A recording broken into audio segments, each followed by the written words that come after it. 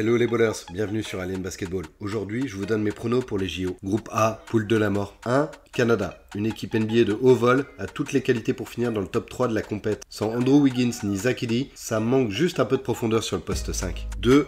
La Grèce. Pour moi, la grosse surprise de ce groupe, cette équipe est plus complète et surfe sur un collectif tiré des champions du dernier Euroleague. Je prends un gros pari. 3. Espagne. Gros 5 majeur et un super entraîneur, mais manque un peu de profondeur. Même si elle dispose de joueurs clutch et d'expérience, elle sera quand même qualifiée en tant que meilleure troisième.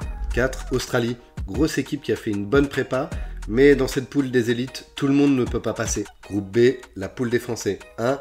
Allemagne. Vous l'aurez compris, je les vois battre les Français comme une piqûre de rappel avant les quarts. Schroeder est en méga forme et un meneur de ce niveau peut faire la différence. Pour moi, comme le Canada, ils peuvent atteindre le top 3. 2. La France. Il y a encore trop d'inquiétudes autour de la création et du jeu offensif français pour les voir au-dessus des Allemands. Mais j'aimerais me tromper. 3. Le Brésil.